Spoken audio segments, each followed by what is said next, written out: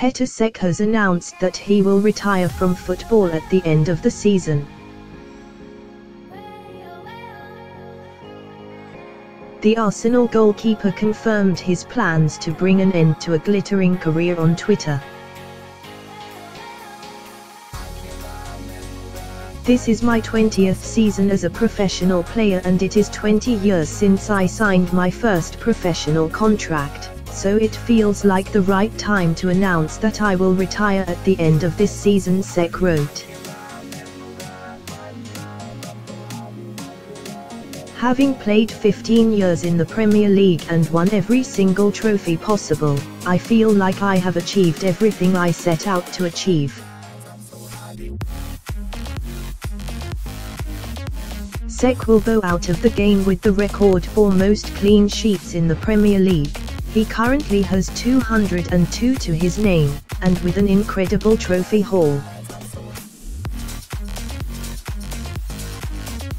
The keeper helped Arsenal win the FA Cup in 2017, but it was at Chelsea where he enjoyed his greatest years.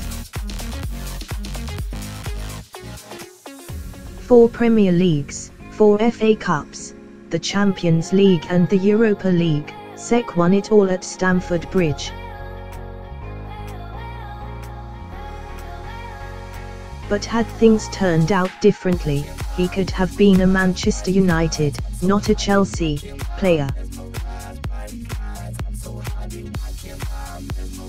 Sir Alex Ferguson admitted in 2011 to watching Cech when he was a 19-year-old and playing in France for Rennes. The Scot, though, deemed Cech too young and passed up the opportunity to sign him. "I went to see Petr Cech when he was at Rennes," Ferguson said, for the Daily Mail. "He was 19 at the time and I said to myself, he's too young, so age doesn't matter when you have the ability of a goalkeeper like Petr Cech or, we know, David de Gea has." It's worth remembering that de Gea was 20 years old when Ferguson signed him from Atletico Madrid in 2011.